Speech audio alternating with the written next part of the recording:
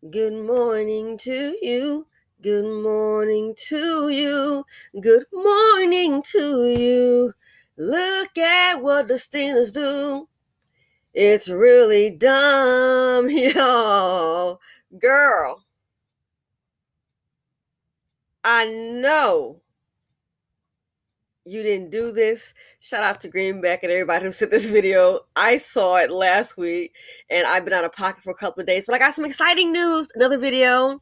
I think I may have another money making idea, ladies, that we can do and enjoy. So I will get that video out today. That's what I've been doing. Girl, really? You know, I often said Dusties don't think, neither do Dustinas. They don't think, they just do, and get caught up in a jam, and you wonder why this nonsense is happening to you. This is one of those young mammies in training. Girl, you got the PhD, the mammy degree. Putting all on the line. I got to save my man. Y'all don't understand. I got to save my man. Y'all, if you haven't seen it, look at what this chick does. I can't. Have to appreciate the irony of this situation. The sheriff's office says this young woman made this fake 911 call so that her boyfriend could avoid legal trouble. Now, they're both in it. If you look up loyal in the dictionary for better or worse, you might find Tressa Williams' mugshot. 911, where's your emergency? The Macomb County Sheriff's Office says she made a fake 911 call back in September, reporting a bogus armed robbery. Hey. At this CVS on Crocker in Harrison Township. Why, you ask? I take our responsibility for it. She knows she's gonna be good, though. Sheriff deputies had just pulled over Devin Douglas, who says Williams, the mother of his son and unborn child, is his fiancée. He says he told her that he was being pulled over. Douglas was stopped while driving at night without his headlights on.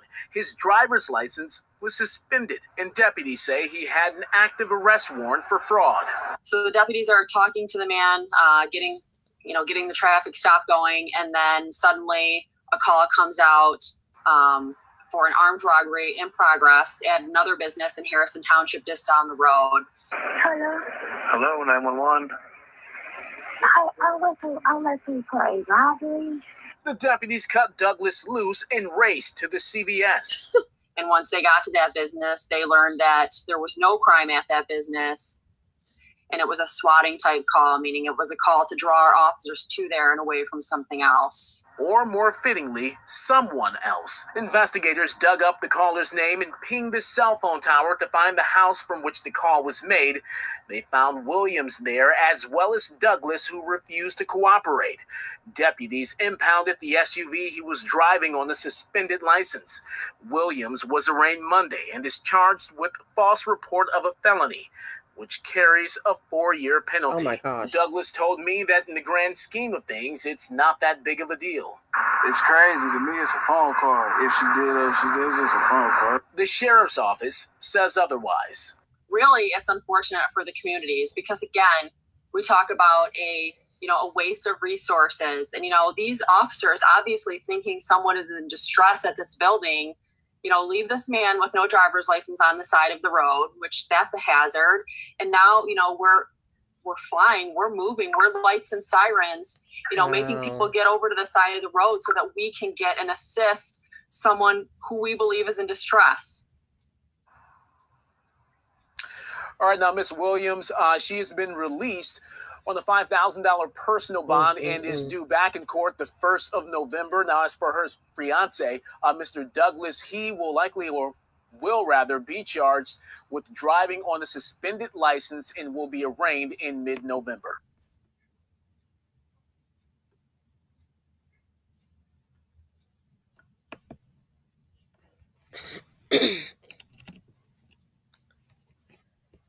I got to save my man. Girl, she must be dipping those mammy biscuits in butter and syrup. You just really slopping down ignorance. I got to save my man. A young mammy. So sad. Now, the dude has his license suspended. Got a fraud charge. This, I'm assuming, is their baby. And if you listen carefully, they got one on the way. Yeah, one on the way. Where's his loyalty to her? I bet it's her card. Where's his loyalty to her? Because they had this baby here, and what I'm thinking, this baby might be about, what, 2? I don't know. Yeah, I'm thinking it looks like a little 2-year-old. And one on the way. Where's the loyalty to her? Because I didn't hear wife. Now, of course, being married to this guy is not many benefits. You probably, if you were to marry, and end up supporting him. But she's already with him. You have a child and one coming. Where's his honor to you? There's no return on the investment of being a mammy. Where is his honor to her? Somebody, please tell me. This is why these men are sorry. They can afford to be. They go from their mama to mammy to baby mama mammy. A pattern of women keeping them up. And Dusties don't think, neither do their women, oh, it's no big deal. Again, resources. So you see how they can think to save this man, this woman doing something so stupid. Now you got yourself caught up in the jam. Now you both have a felony. Who's going to take her little TT? And then she has another baby. She has a baby on the way. Do you want to have your baby in jail? Why is his license suspended? That could be a number of reasons. But the man is not responsible. And yet you decide up here, you get pregnant with the first one. He hasn't honored you. Again, it's all one-sided. The loyalty is one-sided. The dedication is all one-sided. Where is his loyalty to her? I don't care if it's a big diamond ring or not. Where is the loyalty? It ain't no big deal. See how he thinks? A lot of people don't understand how life works. And then I thought about it. I had a conversation with a friend of mine during the pandemic, seeing how hard life is, and for the ones that have comfort, let alone somebody who don't have any money. Why would you just go and get pregnant by some loser? You know how it's going to turn out. And then a friend of mine said, hey, you listen, a young black man, very intelligent, he said, hypnotic rhythm. It's hard to break it.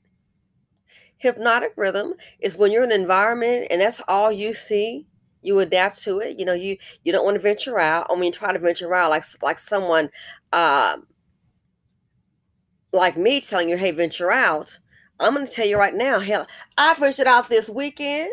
Somebody gave me some info, and guess what? I'm sure as hell going to share it with you. Because I've been there and I've made a little money off of it. And I said, you know what? This is why you have to venture out. Hypnotic rhythm. If you just stay, and for those who are of Christian belief, people talk about the Bible. Well, there's a scripture that says, leave your father's house. I wonder why. I wonder why would it say that? Sometimes you just see a different perspective. So she's in Blackistan, in Dustville, where danger lives. And this is what she picked up. No self-worth. Don't think anything to save my man. Girl, is he worth saving? What can he do for you? If she were to get sick, can he go and get a job and take care of those kids and send her home? No. I doubt it. It might be a piece of check. And this might not be the only child. Might work 40 hours a week and come home with $30. Low-performing men. That's what she chose. And so desperate to save him. Baby doll, you need to save yourself. Anything to save her man. So I'll just say this in closing. Look at what's happening. How was her life before? That somebody could have got a hold of her before she met this kind of man and showed her, hey, here's what you deserve. Here's what you should look for. it's pretty much a wrap for her because that thinking pattern is there, and she already has one child. She's tied to a dust bucket and one on the way. Unless a miracle happens, just get ready for the poverty bus. You bought yourself a first-class ticket to the poverty bus. And poverty D is a very dangerous disease. It's a very difficult cure. I wish there was a pill for it. There's no pill you can take for poverty D. The lasting effects of poverty D. So for her, it's a wrap. It's sad. The thinking pattern is already there. She stopped up those mammy biscuits, and then if she has a daughter, what do you think will happen there? So sure, some people can break away from a pattern, but this right here, this is what happens. Stopping up those mammy biscuits, you have no self-worth. So yeah, she must be in love with poverty D. Has to be. All I have to say is, we'll see how it's going to turn out. This here, sweetie, the drama for her is just beginning. There will be no end to it. There will be no end. So anyway, everybody, thanks for watching this here. When I first saw it, I'm like, there is no way. So she can think of that. You can't think to get your birth control on tag. You can't think how I want a better life. How did you grow up? You should want better for your child. Laziness. So this just tells me people do what they want to do. You can think to do what you want to do. So she can think to commit a felony, but she can't think enough to escape poverty D. I'm out.